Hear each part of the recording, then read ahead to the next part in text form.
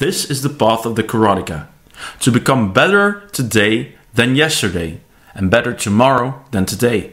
Working in this manner day by day, all your life. Hello everyone, I'm Tim. When did you take your first steps in your dojo? When was the moment you fell in love with karate? Those of you that are as passionate about karate as I am, those of you who are even more passionate about it, you know what I'm talking about when I say karate is a lifelong pursuit. Incidentally, this is exactly what Funakoshi's 9th precept is all about.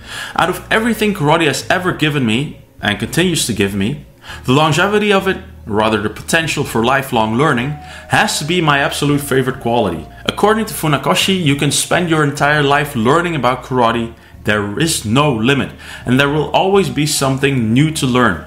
Realizing karate offers limitless learning directly transforms any grandmaster into an absolute beginner.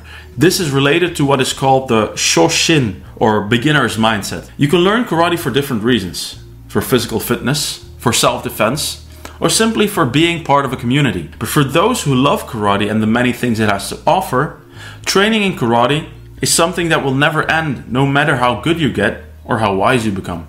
There is no single point that marks the completion of karate training. There is always a higher level. It truly is a boundless road with no end. Simply having learned all the kata and blocking techniques does not constitute true training unless you continue to polish them.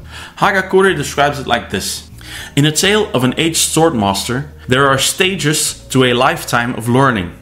At the lowest level, even though one trains, there are no positive results and one holds oneself and others in low esteem. At this stage, one can be of no service. A bit harsh maybe, but fair enough. Everyone has been a true beginner at something. At this stage, you study for your own benefit. Let's continue.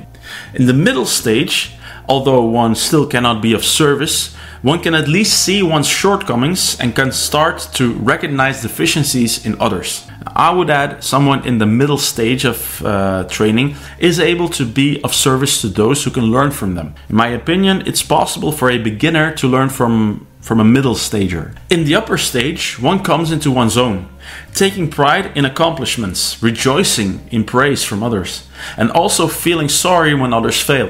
One holds others in high esteem. For most people, this is the final stage. This is what happens to many people as soon as the black belt is reached. A sense of completion appears, and the upper stager feels empty and starts looking for new things in which to be a beginner again. That's too bad, because as many of you know, black belt is only the beginning. When you reach for the next higher step, you encounter a superior way. If you choose to walk this path, you finally come to see that there really is no end. All thoughts of having come far enough vanish, and you truly come to know your deficiencies. You live your life out with no desire for worldly success, you feel no need for pride, nor do you feel a need to humble yourself. In essence, this is the path of the karateka. To become better today than yesterday, and better tomorrow than today. Working in this manner day by day, all your life. If you like what you see here and you want to see more, click right here to see more. For now, let me wish you a wonderful day, and as always, thanks for watching. If you spell Chuck Norris in Scrabble, you win forever.